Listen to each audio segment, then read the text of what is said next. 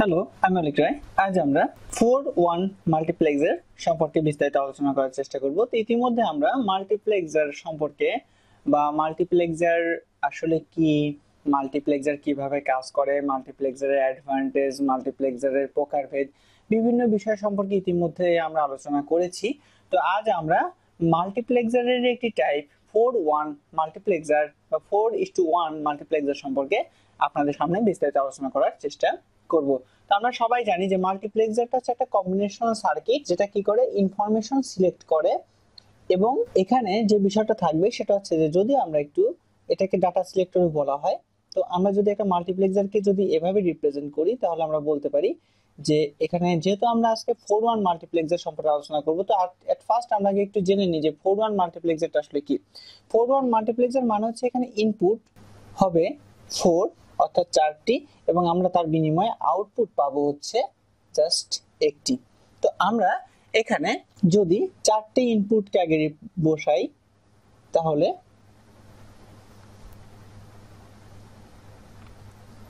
তো এটা হচ্ছে আমাদের জাস্ট হচ্ছে data input line, data input line i0, i1, i2 and i3, এবং তার বিনিময়ে আমরা আউটপুট পাবো হচ্ছে এখানে একটি, অর্থাৎ যেটাকে আমরা y দ্বারা এখানে রিপ্রেজেন্ট করলাম। এখন প্রশ্ন হচ্ছে যে আমরা সবাই ইতিমধ্যে জানি যে মাল্টিপ্লেক্সারের ইনপুট লাইনের উপর ভিত্তি করে সিলেক্ট লাইন আমরা নির্বাচন করে থাকি। তো প্রশ্ন হচ্ছে যে এই যে 4-1 মাল্টিপ্লেক্সার, এই 4-1 মাল্টিপ্লেক্সারের সিলেক্ট লাইন কয়টি হবে? তো যেহেতু এখানে ইনপুটের ভ্যালু n = 4 এবং আমরা সবাই সিলেক্টর লাইনকে এখানে যেহেতু m দ্বারা রিপ্রেজেন্ট করব, তো m এর মান বের করার আমরা একটা গাণিতিক লগারিদমের নিয়ম জানি, সেটা হচ্ছে m = log বেস 2 পাওয়ার n।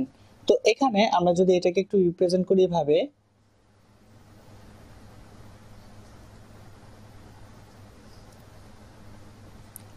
টাকে আমরা বাইরে নিয়ে আসলাম।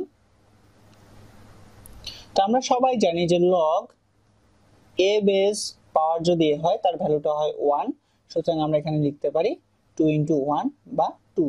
তাহলে আমরা এখানে দেখতে পাচ্ছি যে সিলেক্টর লাইনের ভ্যালুটা এই মুহূর্তে কত পাচ্ছি আমরা? জাস্ট 2টি। তো আমি এখানে এই 2টি সিলেক্টর লাইনকে বসিয়ে দিলাম, অর্থাৎ একটি হচ্ছে আমাদের S0 এবং S1, এটা হচ্ছে আমাদের সিলেক্ট লাইন।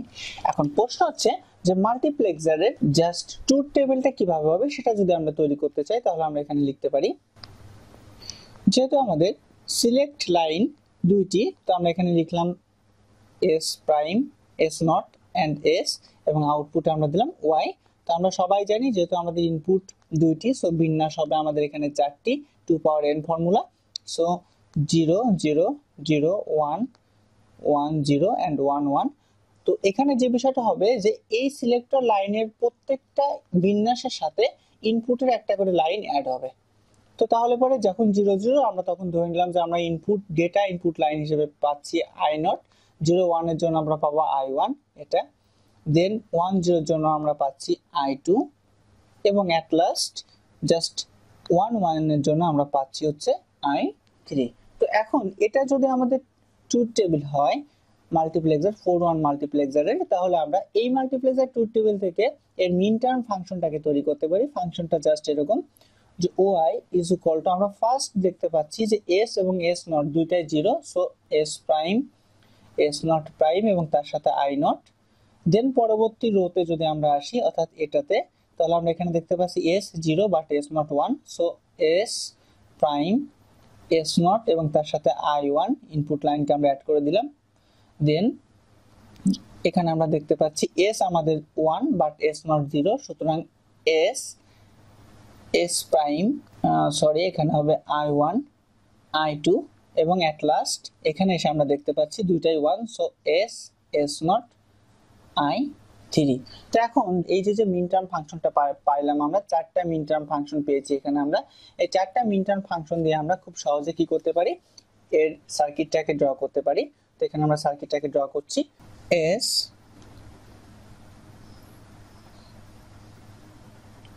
and s0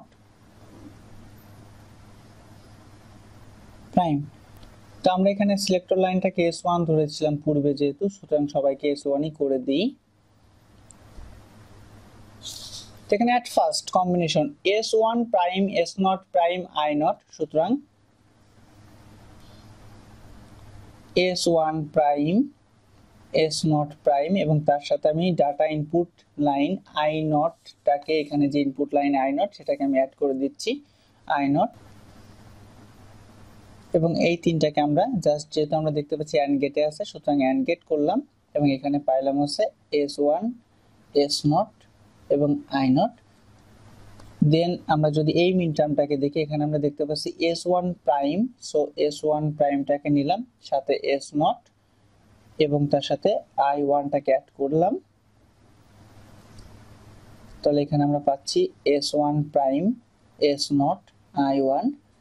পরবর্তীতে এটা যদি আমরা দেখি তাহলে আমরা এখানে দেখতে পাচ্ছি s1, বাট এখানে s0 প্রাইম আছে, সো s0 প্রাইম এবং তার সাথে ডাটা ইনপুট লাইন i2 টাকে অ্যাড করে অ্যান্ড গেট করলাম আমরা, তাহলে s1 s0 প্রাইম i2। এবং অ্যাট লাস্ট যে কম্বিনেশনটা আছে আমাদের সেটা হচ্ছে s1 s0 এবং তার সাথে ডাটা ইনপুট লাইন i3 কে যদি আমরা অ্যান্ড গেট করে দিই তাহলে আমরা এখানে পাচ্ছি s1 s0 i3। তো আমরা দেখতে পাচ্ছি তিনটার মাঝখানে কি আছে, যোগ চিহ্ন আছে, কিন্তু এখানে আমরা তিনটা সবগুলোতে যোগ চিহ্ন দেখতে পাচ্ছি, সুতরাং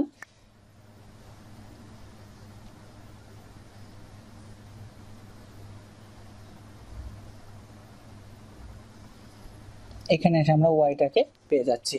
তো এভাবে কিন্তু আমরা 4-1 মাল্টিপ্লেক্সারের সার্কিটটাকে খুব সহজে ড্র করতে পারি। কিন্তু এখন প্রশ্ন হচ্ছে, যদি আমরা এই মাল্টিপ্লেক্সারের সাথে একটি ইনেবল অ্যাড করতে চাই, অর্থাৎ আমি এখানে ধরলাম একটা ইনেবল অ্যাড করলাম, তো প্রশ্ন আসতেই পারে যে এই যে ইনেবলটা আসলে কি, ইনেবল বা এটা আসলে বোঝাচ্ছে এরকম যে এই ইনেবলের ভ্যালুটা যদি 0 হয় তাহলে পরে আপনি এখানে সিলেক্টরে যাই ভ্যালু দেন না কেন বা ইনপুটে যে লাইনে সিলেক্ট করেন না কেন, আপনি এখানে আউটপুটে পাবেন হচ্ছে 0।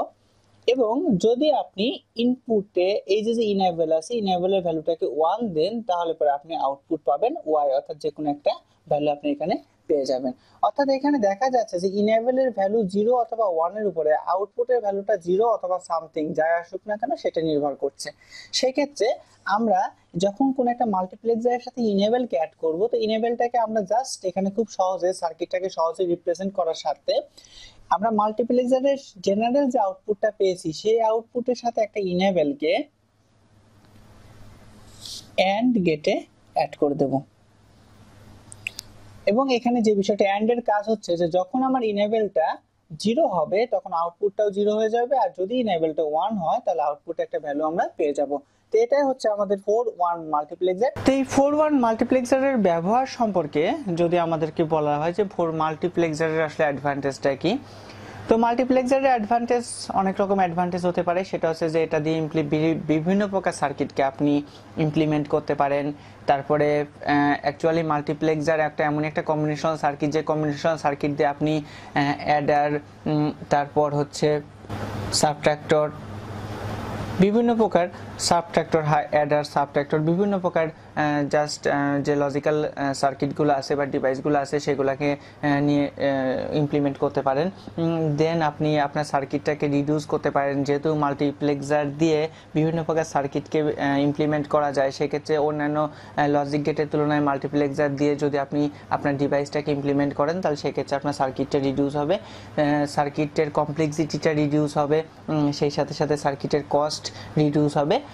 এবং বলাই বাহুল্য যে মাল্টিপ্লেক্সার বলতে যে শুধু 4-1 মাল্টিপ্লেক্সার বোঝায় তা নয়, আসলে আরও বিভিন্ন প্রকার মাল্টিপ্লেক্সার আছে, যেমন 2-1 মাল্টিপ্লেক্সার, 4-1 মাল্টিপ্লেক্সার, 8-1 মাল্টিপ্লেক্সার, 16-1 মাল্টিপ্লেক্সার। এবং আরেকটা বিষয় সবসময় মাথায় রাখতে হবে, সেটা হচ্ছে যে মাল্টিপ্লেক্সারে আপনার ডাটা ইনপুট লাইন যতগুলাই হোক না কেন, আউটপুট লাইন সবসময় কিন্তু একটাই হবে। এবং ডাটা ইনপুট লাইনের উপর ভিত্তি করে যে লগারিদম যে আমরা ম্যাথমেটিক্যাল টার্মটা করেছি, সেই টার্মটার উপর বেসিস করে আমরা সিলেক্টর লাইনটাকে সিলেক্ট করব। আশা করি 4-1 মাল্টিপ্লেক্সারটা কিভাবে ড্র করতে হয়, 4-1 মাল্টিপ্লেক্সারের ব্লক ডায়াগ্রামটা কিভাবে ড্র করব, দেন তার সিলেক্টর লাইনকে আমরা কিভাবে বের করব, পরবর্তীতে তার ট্রুথ টেবিলটা আমরা কিভাবে করব এবং সেই সাথে তার ফাংশন যে সার্কিট বা লজিক যে সার্কিটটা সেই সার্কিটটাকে আমরা কিভাবে ড্র করব সেটা বুঝতে পেরেছি। আগামী ক্লাসে আমরা 8-1 মাল্টিপ্লেক্সার নিয়ে আলোচনা করব। সে পর্যন্ত ধন্যবাদ সবাইকে।